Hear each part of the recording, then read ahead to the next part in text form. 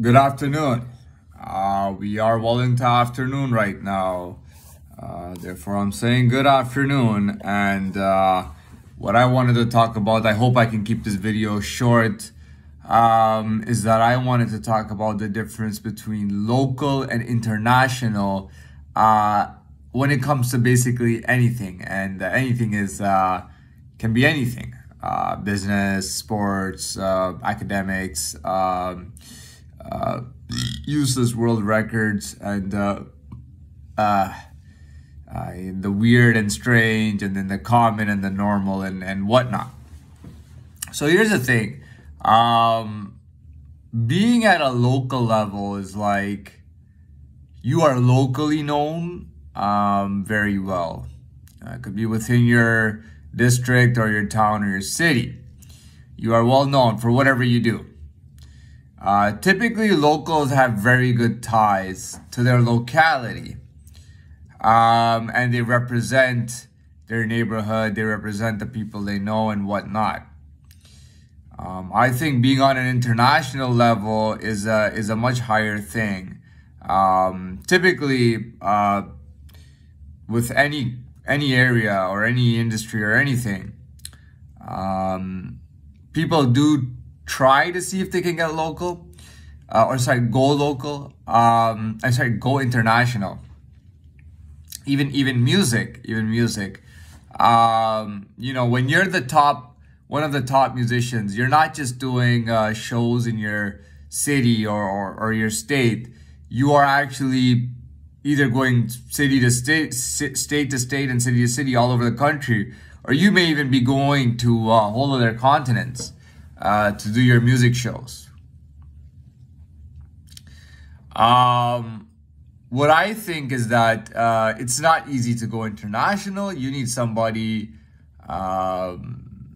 You need something going on for yourself that's much better than what's going on around you. But local is the way to start. The best way to begin is local and locally. But the thing, and I'll be honest with you, and I'll tell you, no matter what let's say the area is business. If you come up with an idea that is 100% original, 100% genuine, 100% workable, and in every facet and asset and every aspect, it is kind of way above the rest, you may just go straight to international. I know that sounds odd. But you know what? If you are, you start up locally thinking you'll be local for a couple of years before you go international, you never know. It depends on the strength and the power of and all the aspects within your idea. I mean, if you're coming up with total gold on gold, I mean, you're going to go international really fast. And that does happen.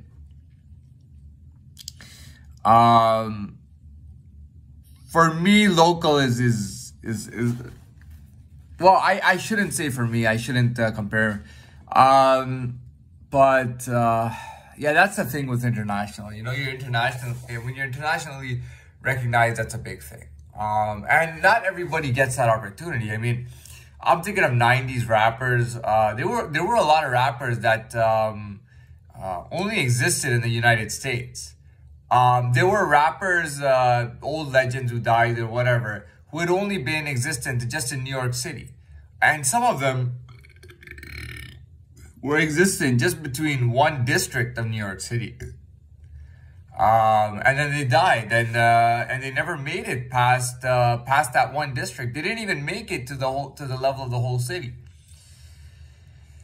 The thing is, if you're like Mobb Deep, for example, was much more successful. Just easily dropped. Yeah, look, here's the thing, right? Here's what we don't know, and I'm glad we're talking about Mobb Deep. Here's what we don't know about Mobb Deep. We think that these guys were probably 24, 25 years old, into the gang life, and that's how they got introduced to rap. And then they started, they sold a lot of drugs, they made money, they hired producers and bought their way into music. There are guys who have done that, by the way. But, they buy their way into music and then they get popular, blah, blah, blah. It's not like that. Mobb Deep was working really hard from the time you didn't even know. I mean, these guys were going to special music schools, I think since like middle school. The only thing is nobody knew about them.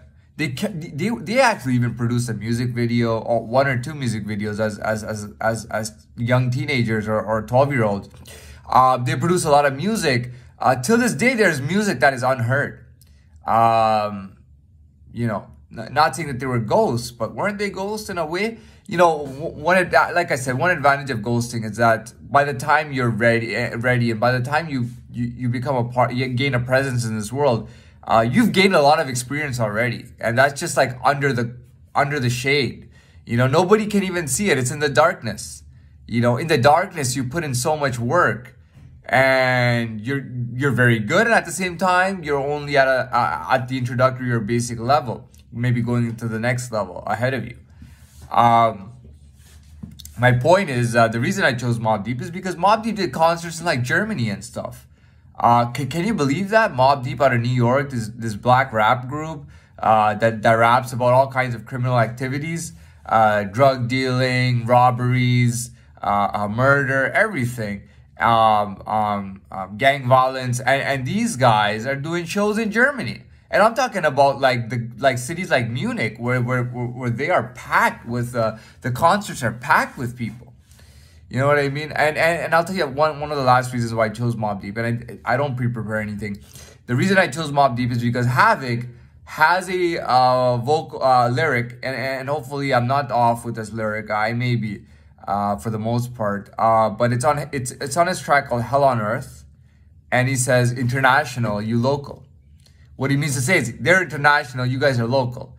But here's my thing, right? I do think that Mobb Deep was ducking people. And I don't believe in ducking people. I really believe that everybody deserves a chance at some kind of competition or to compete at some level. However, that doesn't mean everybody deserves a chance. Individualization versus grouping. Grouping is a must. The fact that we've been grouping since the beginning, for us to follow individualism is impossible. The population has grown like crazy. There are like 8 or 9 or 10 billion people on this planet. You cannot individualize everybody. It just doesn't work like that.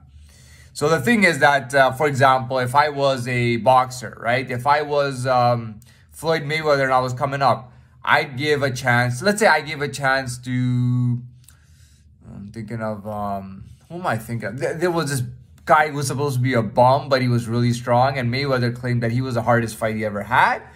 It was this guy. He had a lot of losses, but he was really rugged. He didn't used to train properly, but he was rugged. He was tricky. It was very tough. And Mayweather gave him a shot. When nobody was giving him a shot, Mayweather gave him a shot to fight a top guy, and he beat him.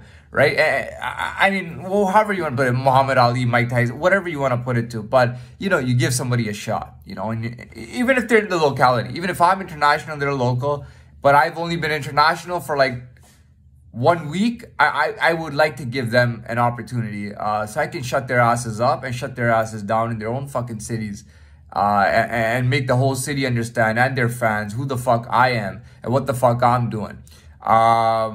But it doesn't have to be finish one goal. As I'm beginning international, I love to shut down some locals and continue on internationally and be on a world-class level. I do believe that no matter what I do, I want to be on a world-class level. And that doesn't mean I'm looking for fame like Mobb Deep and I'm looking to dog people, no. But it doesn't mean international doesn't mean you go all over the place, by the way. It could just be you're just existing at an international level. Like your competition level is too high for the locality, so you're competing with like cities in like other continents or within the same continent in other countries. Anyways, I thought that again I'm gonna keep these a little bit shorter so that I don't have to explain, re-explain, clarify for everybody, and I'm gonna wrap this up.